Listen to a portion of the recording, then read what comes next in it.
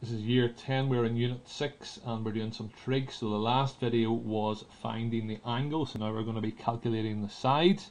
There's a wee bit of algebra and rearrangement involved here, so let's make sure we're all over that. So same format then as before. So the first thing we always do is label our three sides.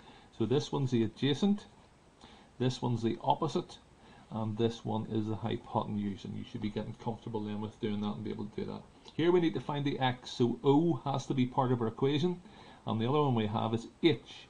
So we have O and H, so what are we going to use? We're going to use so it's going to be sine theta equals O over H.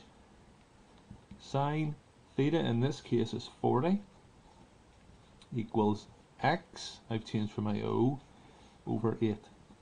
We need to look and see then how we're going to get the x on its own. If we multiply both sides by 8, we would end up with then 8 sine 40 equals x. I don't write sine 40 times 8. It's sometimes then confusing in case people think it's going to be sine of 320, which isn't going to give the right answer.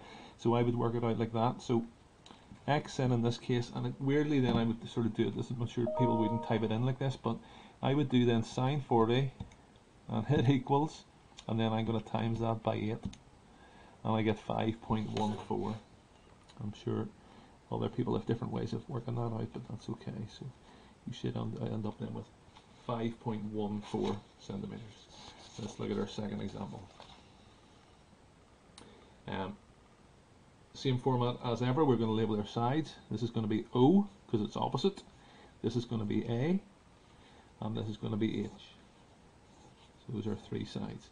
Which one do we have? We have A and we want O, so we want the one with O and A, so that's going to be TOA, which is tan.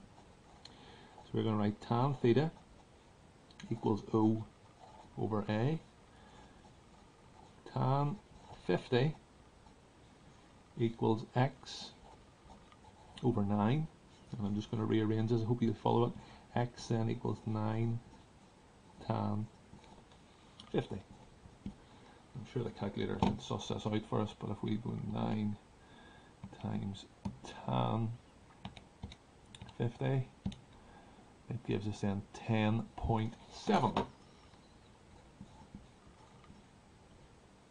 And that's in centimeters. Our final example then.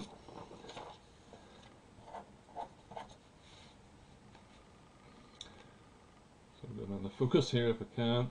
Yeah, and then we're going to label our sides. So this is O, this is A, and this is H. We have H and we want O, so it's O and H, so it's going to be sine theta equals O over H. Sine 20 equals x over 8. Multiplying both sides by 8, I get x equals 8 times sine 20. Now I didn't write times the last couple of times, but hopefully you see it just means the same thing, so that's 8 sine 20.